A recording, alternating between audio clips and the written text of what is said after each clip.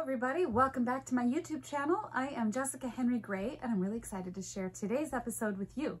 We are going to stray a little bit from plein air painting today and we're going to work on a portrait. I missed working on portraits and I know that a lot of you enjoy painting in portraits as well. So today I'm going to break down the process of working from a photo into a painting. But I hope that you follow along, and this is full of a ton of information in here that you're going to enjoy, and I hope that you will find it useful. Now I also want to point out, stay to the end of this video. I have a short clip on my upcoming Zoom portrait workshop. I have spots still left in it. It's 4 days and it is in November.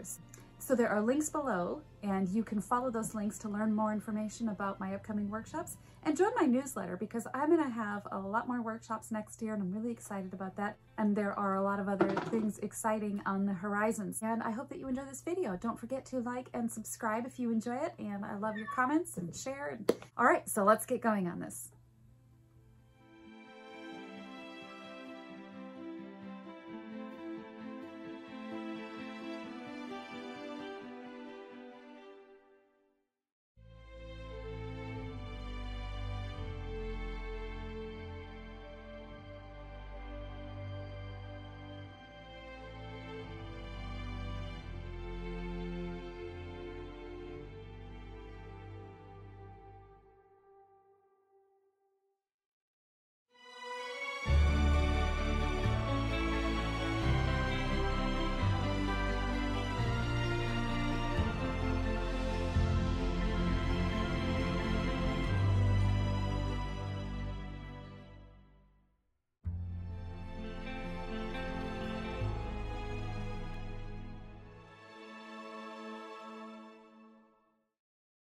All right, well, welcome everybody to my studio.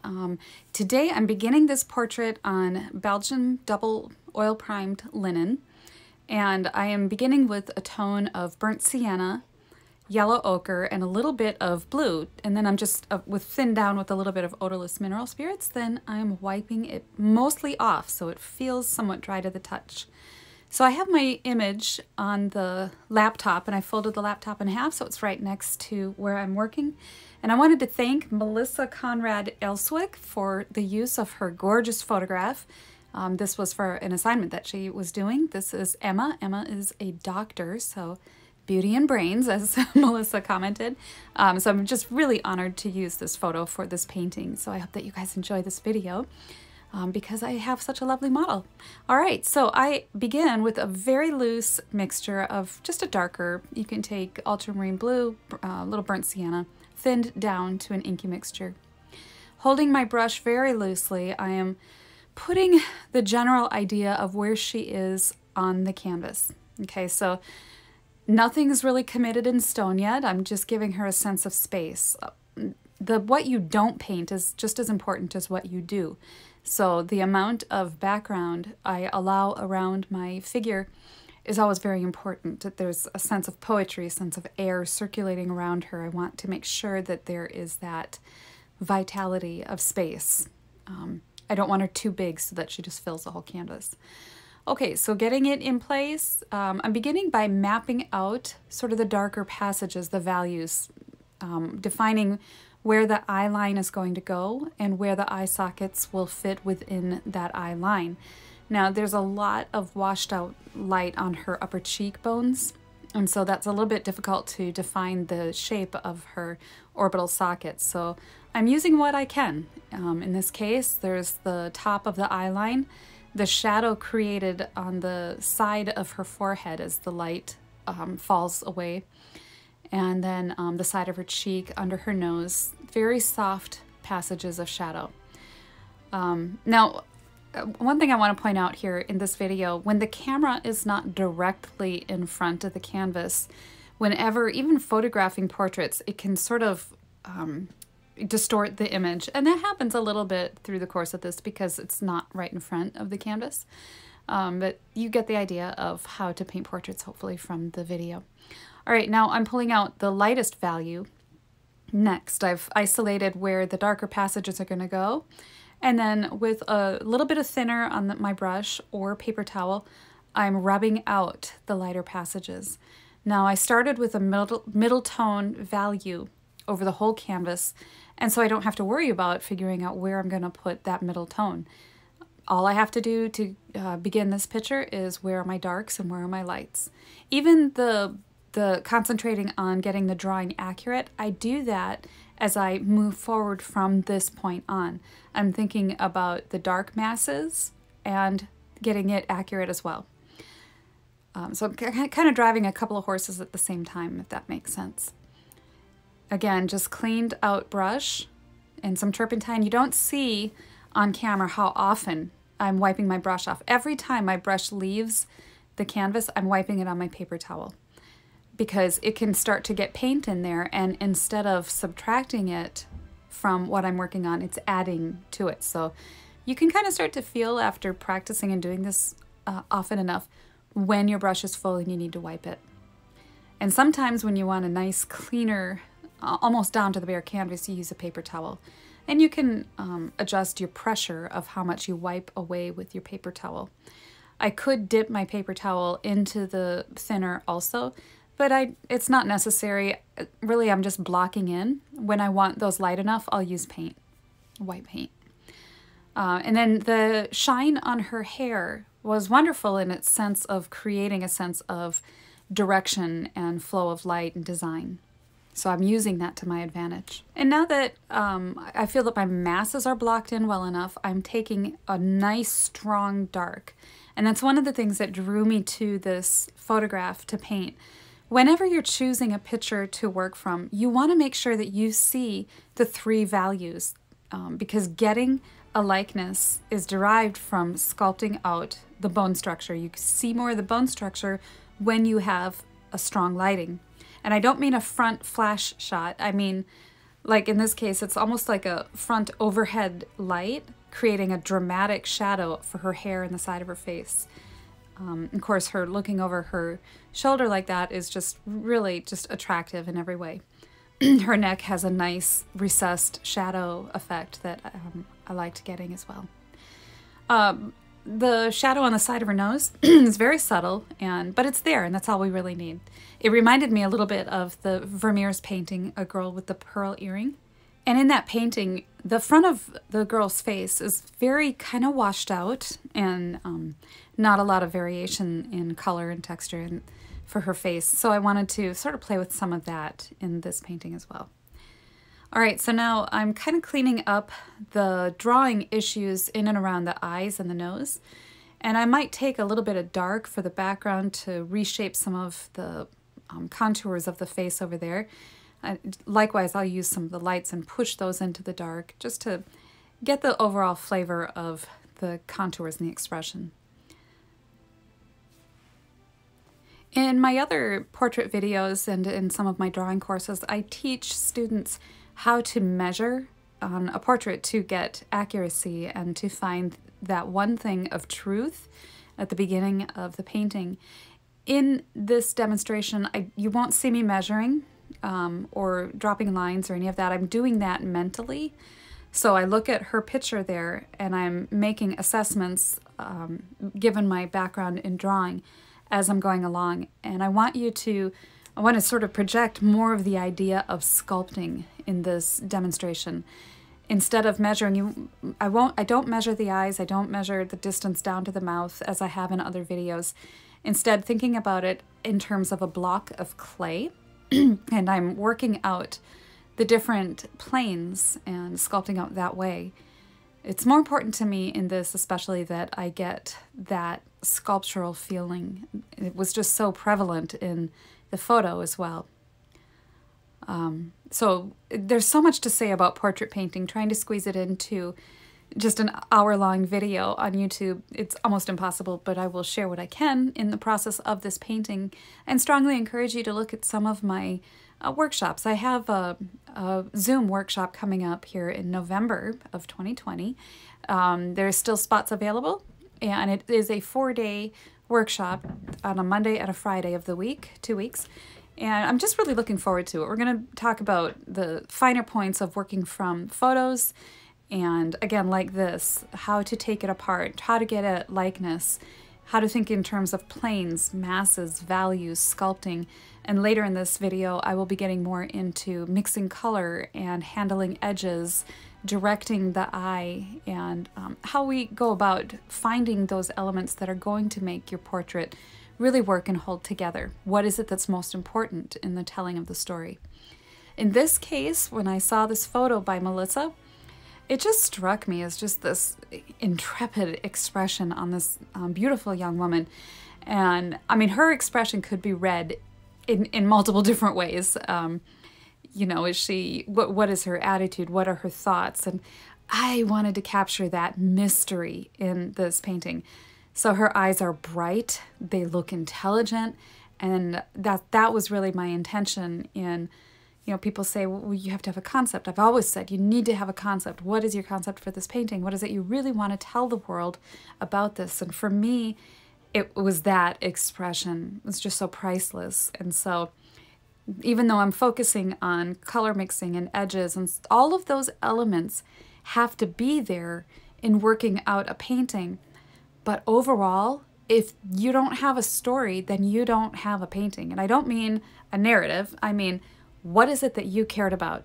Did what you care about come across in the final result of the painting? If it's not there, you're not done. Keep working at it.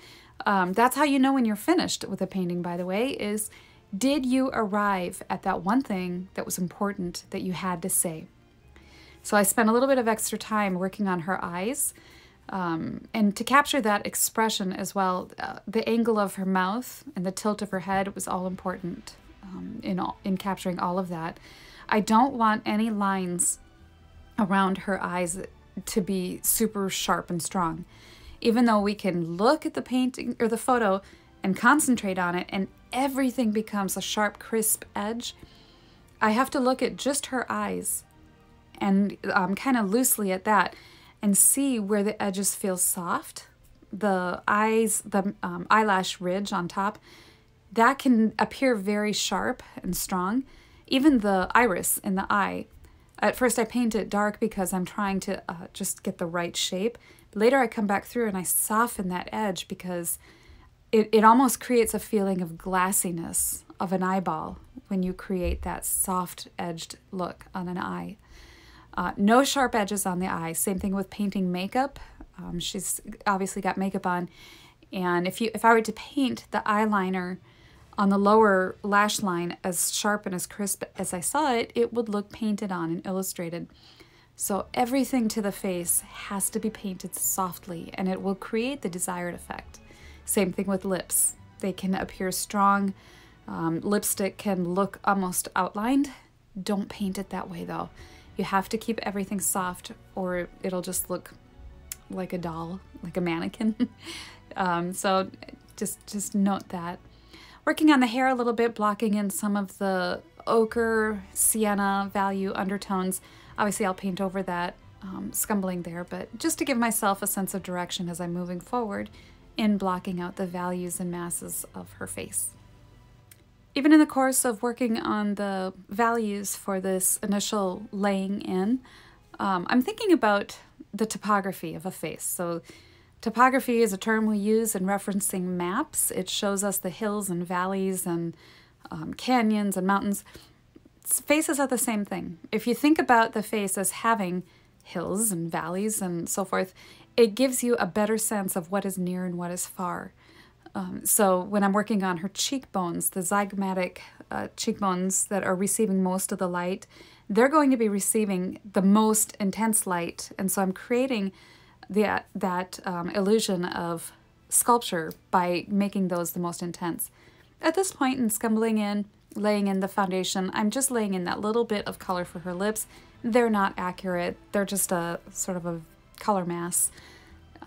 And then as I'm contouring out the background, working on her face and that edge, I'm just laying in a little bit darker blue with some yellow ochre into that to create some confines with which I can work, as you can see here, this contour. The edges are not finished, but I'm mentally already thinking about what edges are going to need to be softened. To create the feeling of roundness in anything, you have to soften an edge. Where there is a sharp edge is where bone is closest to the skin. So where that zygomatic bone, her cheekbone, bends right above her cheek, there may be a little bit sharper accent there. The nose, where the bridge of the nose protrudes and then cartilage, it breaks and cartilage goes downwards, that breaking point is going to be a sharper edge. So those places along the face where you see a change in the plane, you have a little bit more clarity and a sharper edge. Right there where the bridge of the nose cuts across the eye, that can be a sharper edge, because that then is creating the illusion of the nose bone is in front of the soft eye. So sharper edge pushes away softer things. So now as I'm moving through here, again, I'm just taking mental measurements and measure different angles and sort of with my eyes and working out those challenges. I mixed up a little bit of white and yellow ochre to create some of that skin tone. I really just needed to have a lighter value on her cheekbones so I can kind of see a general structure of where I'm going with that passage.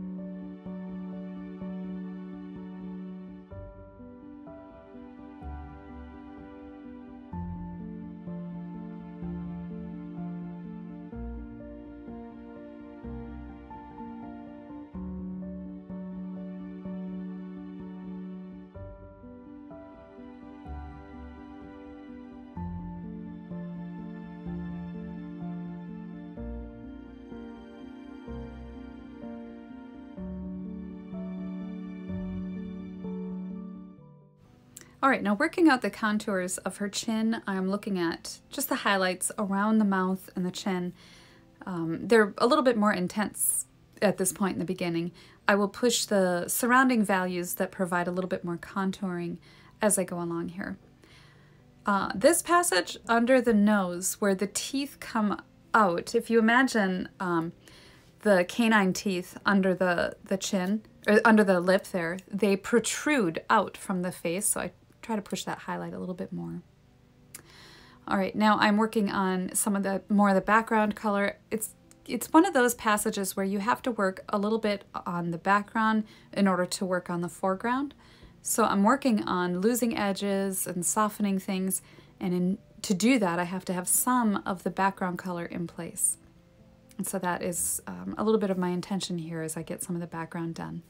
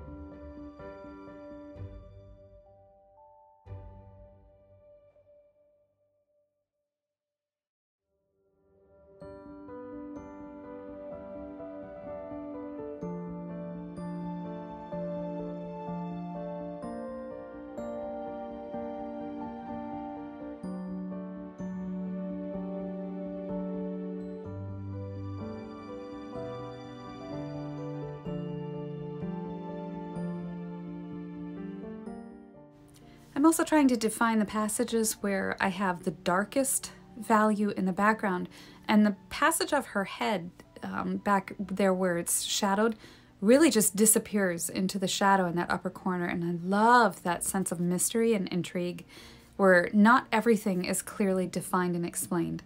So I'm totally losing the back of her head, but I'm defining it with a little bit of atmosphere behind her neck. So that front passage in front of her face, I'm incorporating a little bit more yellow ochre and white into that blue-green mixture.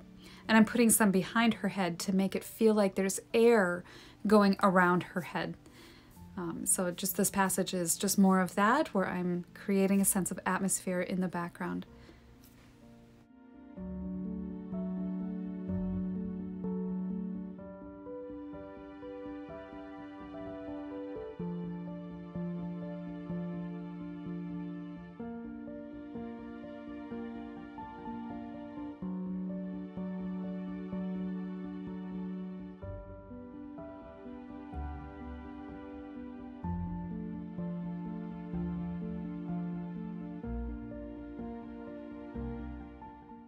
The background will get a lot more care and attention, but at this point I'm softening my brush strokes so that they are not a distraction.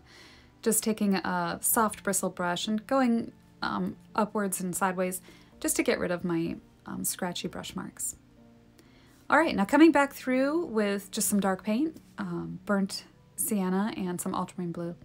I'm clearly defining exactly where I want the eyes now, making sure that that top lash line and the iris are both in the correct places. When I had originally laid in this picture, I felt that this eye closest to us was just a teeny bit too high, so I lowered it a little bit by just scrubbing out the top part of the eye and bringing the iris down a little more.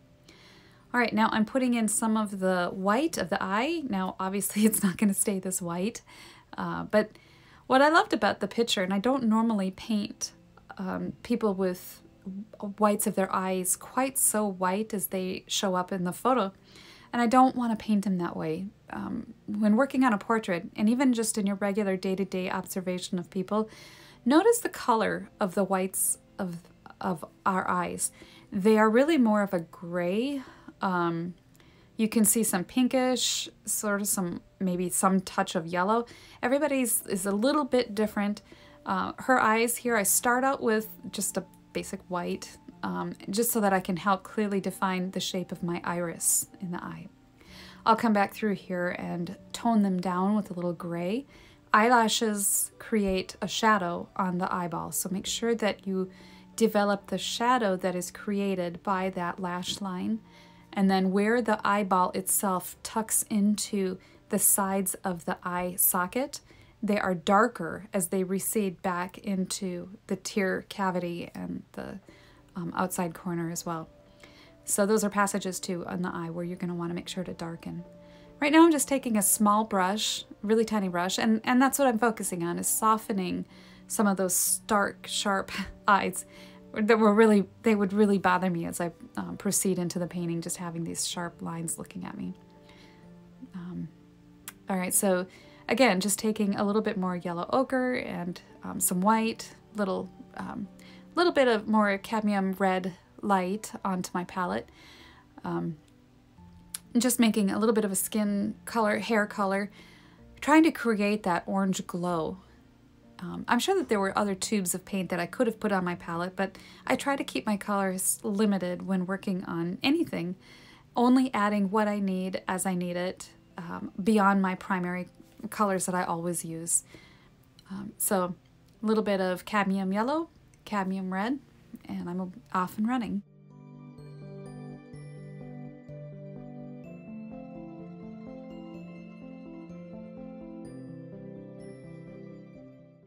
All right, so I'm mixing up just a little bit of burnt sienna, ultramarine blue, little yellow ochre, creating the rest of the hair color. And by doing this also, I am sort of navigating the contours of the rest of her head. Tops of heads, craniums can be a little bit disconcerting for some, because one thing that I think most people don't realize is how much cranium we have and the shape of a skull underneath the hair. And in this picture, it's really difficult to see because her head, it slips into shadow, but it's important that it's there. So I'm suggesting a brown, and then it's almost the same value as what the color in the background is going to be, with the exception of I've added a little more burnt sienna into her hair as opposed to the background is more greenish tone. And I love a greenish background, especially when painting skin. It brings out the red tones, being its complement to that. And so it's a very nice color for backgrounds in any portraiture, any race, it doesn't matter, just beautiful with any human. And so that's just mostly what I'm using here. Ultramarine blue, little yellow ochre. There's some sienna in there to tone it down, and also in passages to darken it. So at this point now I'm just cleaning up around the face and pulling in more background.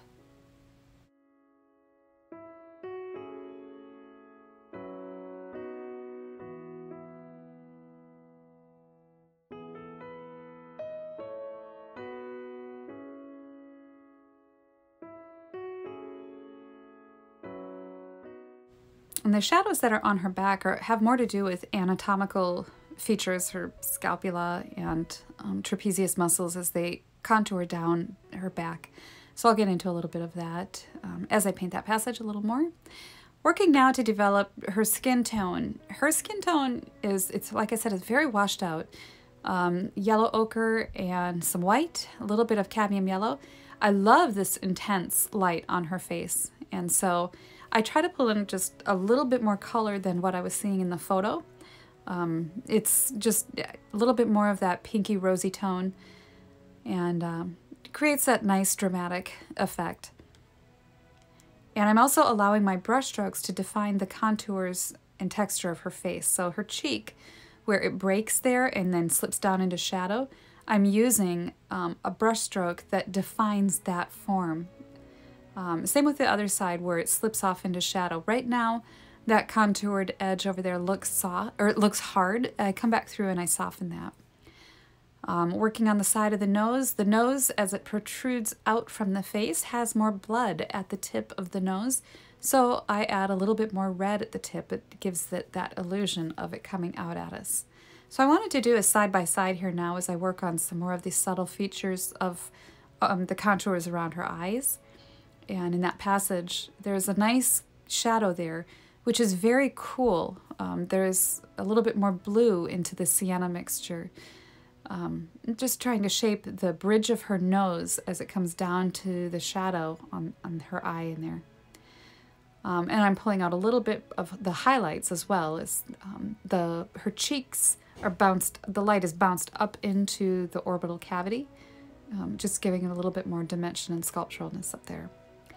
Now this passage here where her hair is creating a shadow, that whole passage to me was just a little bit too intensely warm. So I wanted to keep that glow, but I tone it down a little bit by putting more cool tones into the shadow. That passage there where her zygomatic bone, cheekbone turns and goes under to her jaw, I created that to have a little bit cooler tone and under her neck, incorporating more of that background color into the neck passage because that will unite it more with the background than with the foreground. So when you can incorporate background cooler tones into the face where it recedes, you will create that sense of depth and sculpturalness. And here where the plane of her jaw turns and goes under her mouth, you can see on the top it's light, and then down where the flesh turns and goes under, it goes into shadow. However, it's picking up a bounced light from her shoulder. So trying to create that illusion again of that sense of glow from her skin is just that passage in there. Here where I'm working on her shoulder, I wanted to create that illusion of flesh as it turns. The colors you can see I'm using for flesh tones are very simple. It's just a varying shades of yellow ochre, burnt sienna, a little bit of alizarin crimson, a little bit where I want it to be cooler, a little bit of cadmium red light where I want it to be warmer. So look in the shadows, look in the turning points where the flesh turns and goes into the background, tends to have sort of that fleshy warmth, but in the shadows where it slips, it will go into a cooler tone. So here, right where the light is hitting it most intense on her shoulder, right as it turns away from there, there's almost a cool pinky tone that I wanted to pull out a little bit more than what I saw in the photo.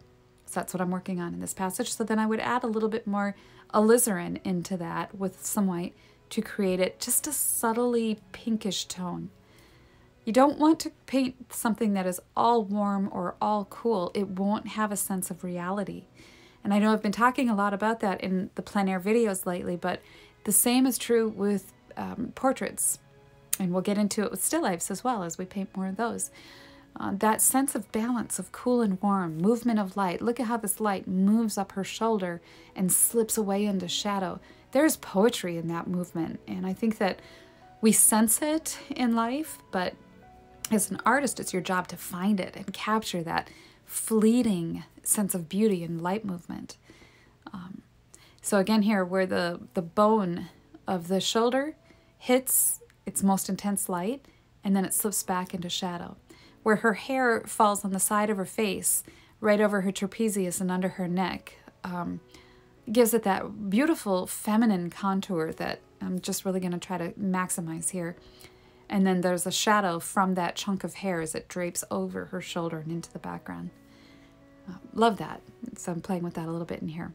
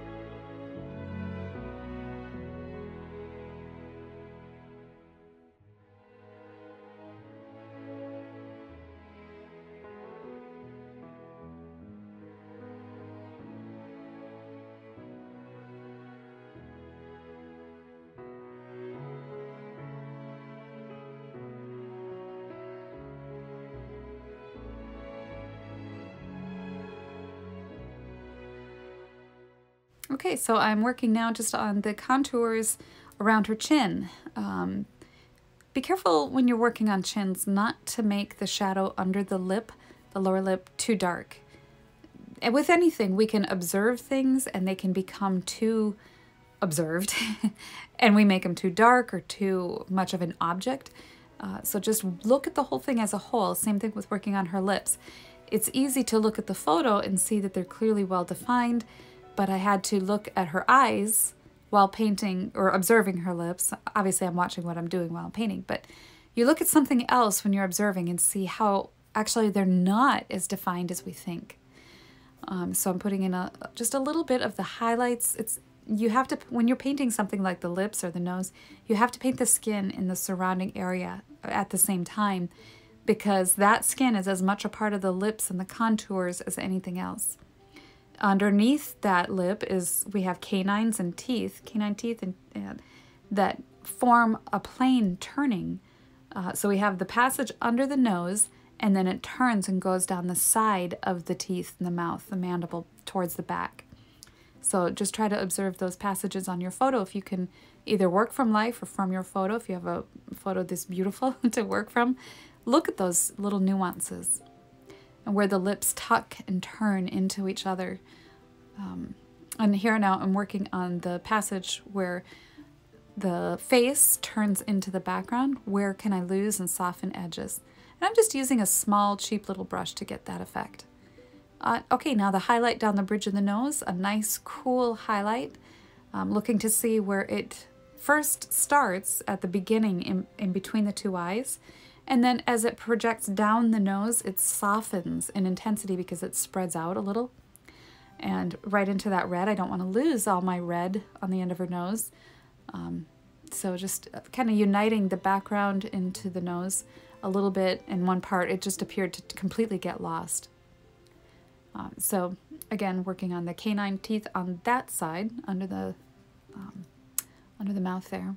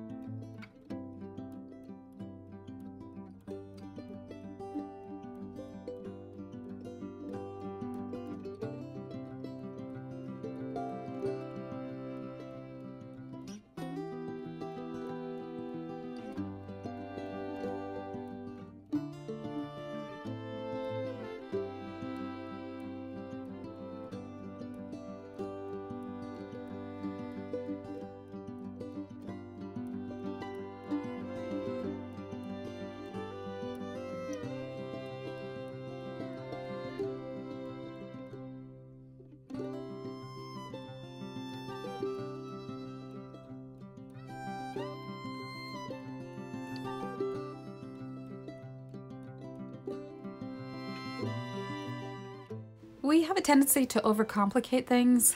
We know how noses are formed, but when you squint down at that photo of her, it's very simple under her nose.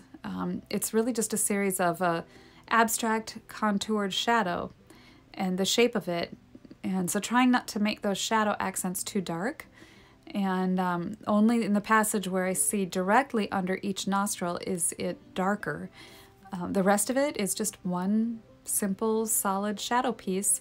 And the side of her nose that has the nostril flare is just a slight bit lighter. So now under her eye and the bridge of her nose still had the same intense light. So I'm working on some of that at that time here now, just cleaning it up. And that's basically what I'm working from this point on. The painting gets to a place where it's really just a matter of refining the sculpture. And happy with the drawing of it, I can now go through and push some of the colors and values a little bit more to clearly explain what I'm working on. So as this flesh comes around the mouth and the muzzle, I want to make sure that that's exactly right. And where that zygomatic bone turns under the eye socket there and goes back, that's important that that had a soft contour there. Where the bounced light from her shoulder is bouncing up into her jawline was important that that had that glow on it. So just softening some of these contours in the background in this passage.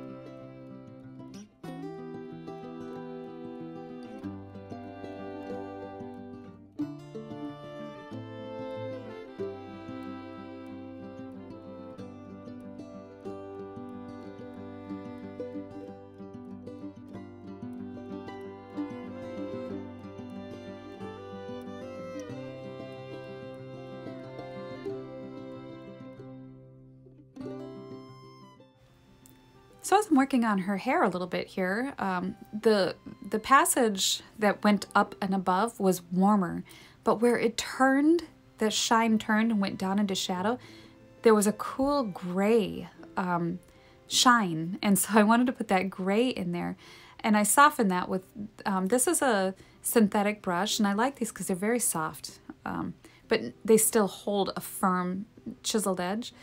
So I'm coming back through here now and putting that cool tone, and I'll even take my finger here pretty soon just to soften those passages where the hair slips down into shadow, because I didn't want a stark, strong line. And then that little bun on the top of her head had some shines hitting it, but I didn't want, I come back through and I soften those because I didn't want them to be too distracting drawing the eye up there. So working on her chin now, and you can see in the course of painting a portrait, I find it important to jump around. I don't just work on something until it's done. I will jump around in a passage until I'm comfortable, and then I'll move to another area where I'm comfortable, not finished, but I'll come back to it, because by doing that process, you see the whole thing in its unified context, and that's very important to see it all as a whole. Not that it's all done all at the same time, but you just kind of tighten the whole thing up universally.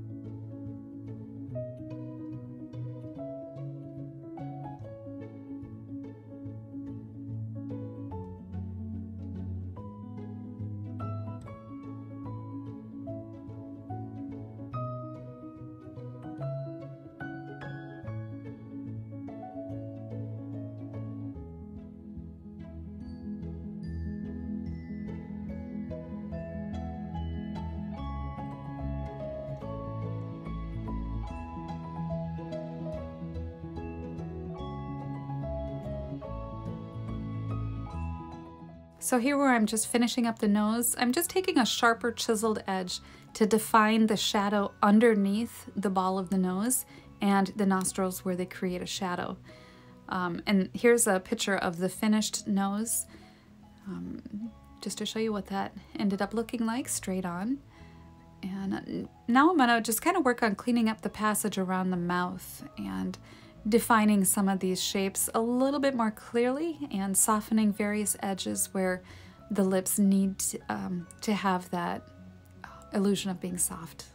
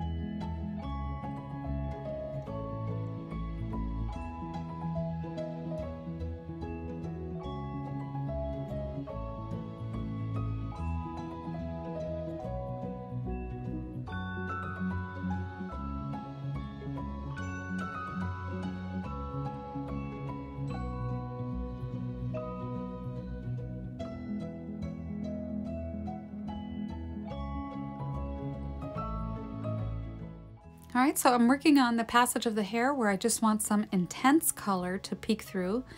I don't want it to be overwhelming, but I'm still trying to push the envelope on how far I can take the color in her hair without it being distracting.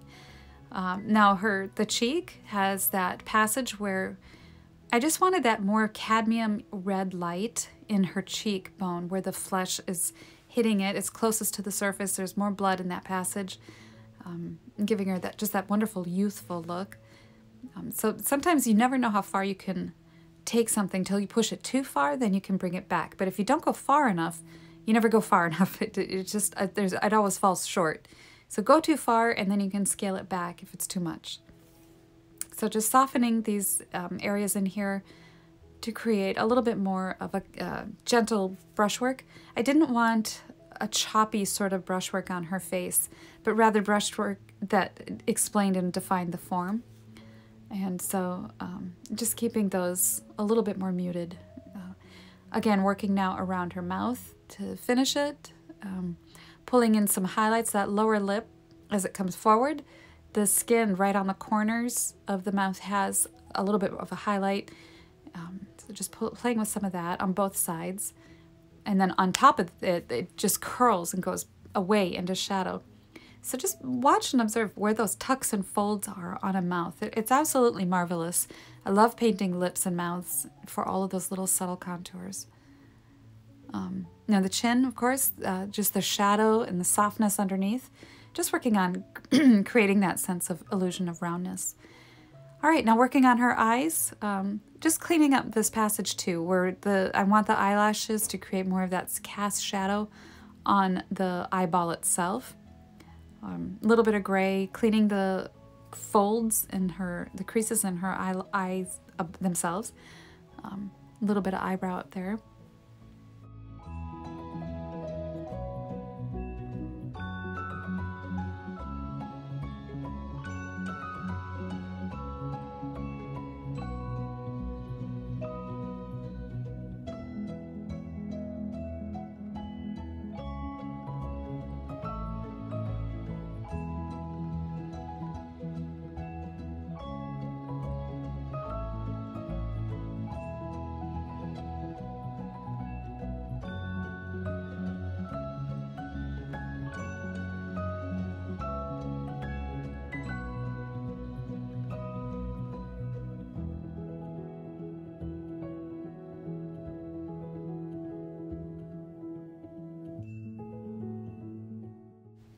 So there was a shadow underneath that lower lash line created by the contour of the lower lid.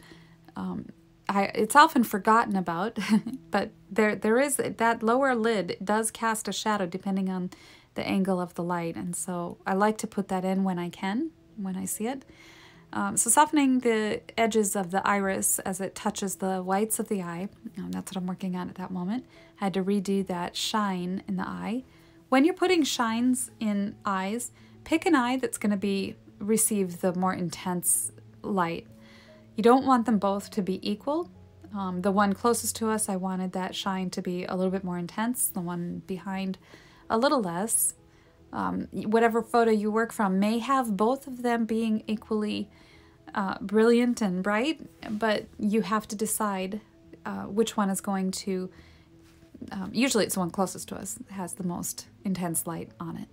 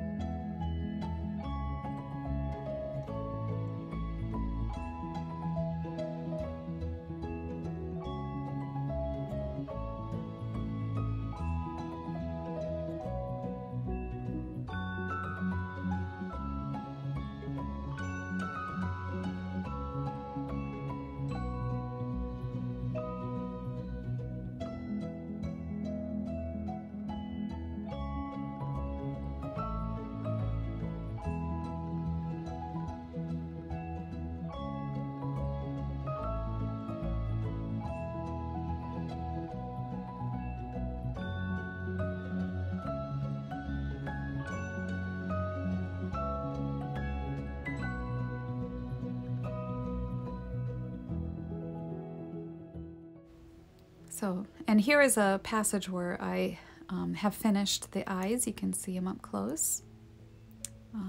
That last little flick of the hair as it covered the eye was important to me, that it was in there. Now I'm just taking the same small brush that I was using and cleaning up some of the passages of the hair where I want just a few chunks to have a little bit more attention, using my finger to soften those. I had mentioned that earlier. I like that effect of using the finger. You don't want to use it too much, but a little bit, just to really gloss an edge on something, has a neat effect. Creating a little bit more delicate contouring to her neck. I felt it was too just straight up and down angular. I liked seeing some of more of those curves and contours in that.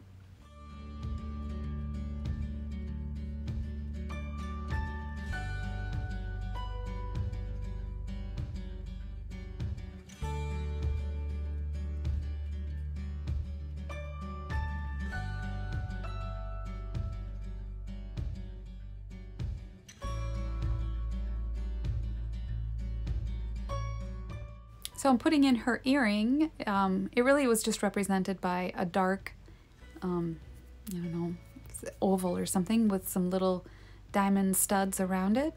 It didn't really matter about the detail, just a subtle suggestion that there's an earring there connected to her ear.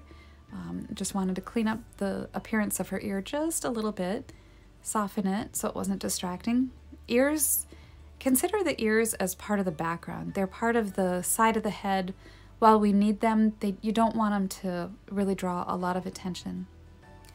All right, so now I'm just taking and finishing up the lips, just working on where I see the light hitting it most intense, and the shine as it went across. On here, you don't really see me wiping my brush off very often, but it was important that I pay attention where the edges are softest, and I wiped my brush off during those passages that I'm working on. For example, there where the side of the mouth connects with the skin on the side of the chin there, very soft edge. Where the lower lip curls under and has that little pouty thing, you can put a little bit sharper edge. top lip there where it tucks into the cheek, you want a little sharper edge.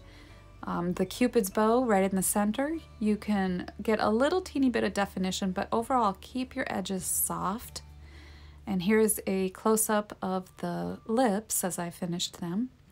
You can see some of the passages that were sharp and some that are soft and where there's a cast shadow. Now just developing the chin around the mouth and to create that illusion of it all has to be connected.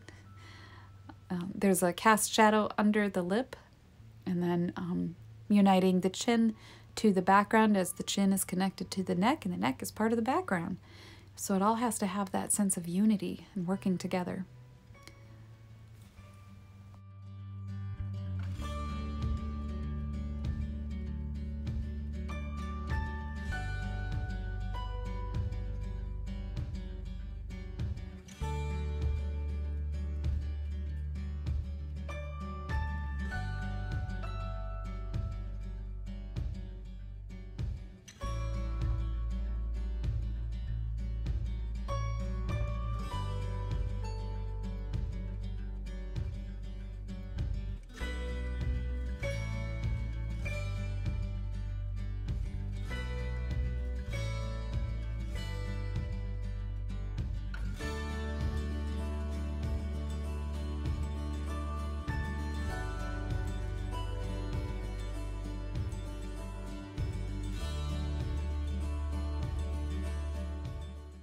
So the finishing touches on the hair, I'm coming up through here, and some of my brush strokes were a little distracting, so I just wanted to calm them down a little bit, and my finger worked great for that.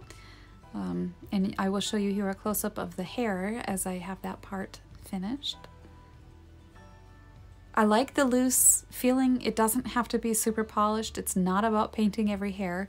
It's simply, hair is a mass. It's a mass sitting on top of the skull.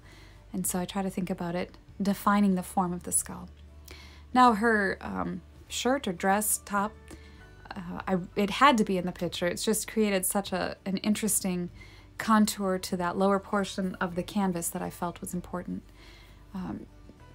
So coming up, I jump around, so I saw a passage where I needed a little bit darker value behind her neck, and just dropping that background trapezius muscle behind her neck. All right, coming back through and putting in the black dress. Now here it looks like a cardboard cutout, but I take a dry, clean brush, or just wipe my brush off, and I go right along that edge and I soften it so it looks like it's connected actually to flesh and not just construction paper cut out and held up to her. And I'm taking now the background here, finishing some of this background. It's important that I work on it at the same time because I wanted to take my brush here, as you can see, and soften the contour of her shoulder. And a passage here, I'll show you a close-up. Softening that makes it look like it recedes and goes into the background. And on the top where the clavicle connects with the shoulder socket, right there on the top of the image, I flick the brush off to show that anatomical clavicle, creating that difference in that shoulder. Just a little bit of anatomy there. You can play with losing an edge to create that effect. All right, now finishing some of the background here. I laid it down, and now I want a little bit more punch to that atmosphere. So a little bit yellow ochre, a little white in with that greenish mixture. And I'm doing a sort of a cross-hatching brush stroke. I'll come back through and soften it a little. I don't want it to be really distracting, but I like that it gives sort of a sense of powerful light hitting that background. Now, if you guys are enjoying this portrait video, as you can tell, I'm talking fast. There's a lot to say. If you're interested, take the workshop. And I also sell a portrait video that we've offered through Renaissance Creative Arts. But yeah, contact me if you're interested in more information on the workshop. Okay, well that wraps up this video. I hope you enjoyed this and will take away a lot of information that you can use. Sometimes if you even just get a couple little nuggets, that's all you need. All right, you guys, so stay tuned to the end here. I've got a little clip on my upcoming workshops, and be sure to check out the portrait workshop, spot still available in that. And be sure also to check out the link on commissions. If you're interested in having me do a commission now till December 1st, there's a special price. Order then to get it by the Christmas and the holidays. All right, you guys, see you next week. Thanks so much.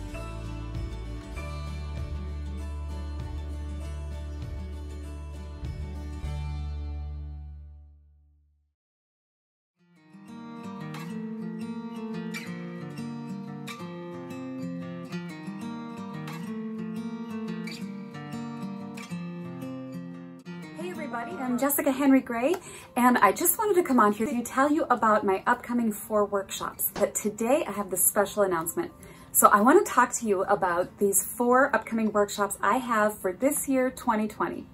Now, these workshops are specially designed for you guys in mind in this time in history that we are in. So my first one I want to tell you about, it takes place in Oregon. Now, this is going to be an in-person workshop, but we are going to take every measure to protect each other, and we'll be wearing masks when it's appropriate, keep our distance at 6 feet, and so forth that way. Also, if it rains, we will be canceling, and I will give you a full refund, unless we're able to do one day and not the next, and it's a 50% refund. But the reason that I am doing that is because I'm not going to retain an indoor facility so that we don't have that situation where we're all together. So we will be on the beach painting in Oregon, in Cannon Beach, one of the most beautiful beaches in the world. So I'm really excited about that one, and it is starting to fill. There's only 10 allowed in that in-person workshop. So go ahead and follow the links and take advantage of this. It's a really special offer at only $200 per person. That's a great deal for 2 days. And this really kind of is designed for people who maybe have never had the opportunity to get out and paint, or they love the idea of plein air painting and they just really haven't yet. For only 2 days, it's a great opportunity to not get overwhelmed. So the next workshop I want to tell you about is here in Ohio. We are going to be painting at the Kingwood Garden Center. It's a mansion, actually, on this beautiful, the grounds. There are manicured gardens, hedges, rose bushes, fountains, and all of that. So I'm excited to have that workshop there. Again, only 10 allowed. This is an in-person workshop, and we will, again, be following all the same protective measures. And so go ahead, follow that link down below, and it will give you a lot more information on that as well. And that, of course, is all plein air.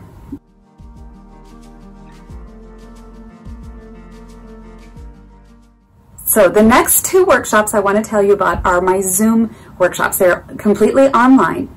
Only 12 allowed in each workshop. The first one I want to tell you about is landscape painting. So we're going to do this 4-day workshop in the studio completely.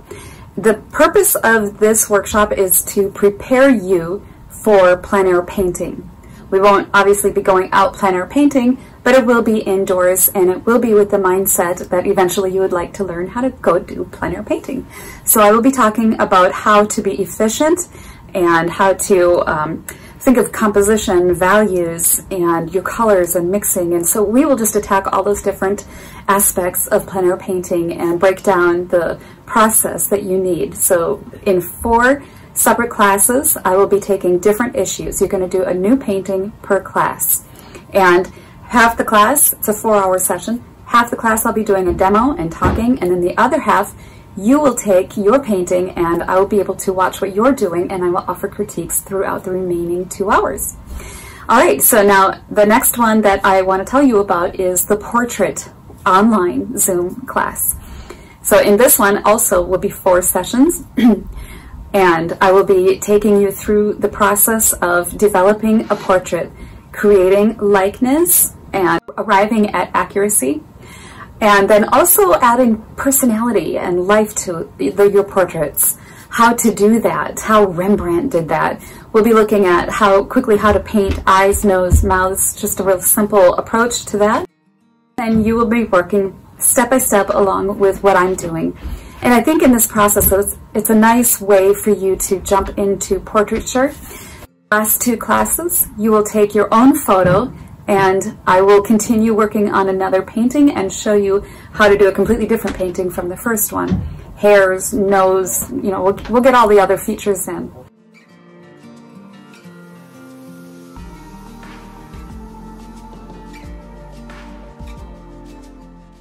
During the whole process, I'll be able to critique yours as well. So you're going to get that in the online course. So follow the links below for more information on these.